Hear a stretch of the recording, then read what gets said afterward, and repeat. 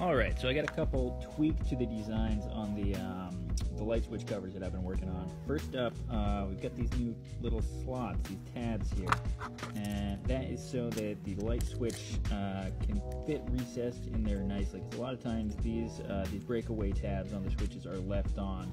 This lets it get nice and flush up against the wall.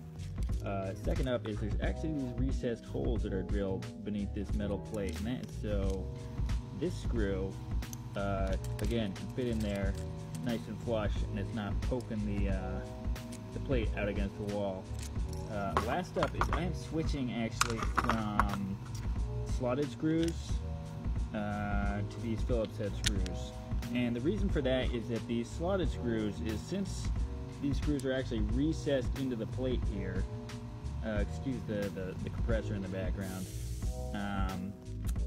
When you're screwing it in with a slotted screw, it's real easy for it to slide out and damage the wood. Whereas with the Phillips head screw, it keeps it centered as you're screwing it in, and it will prevent any damage.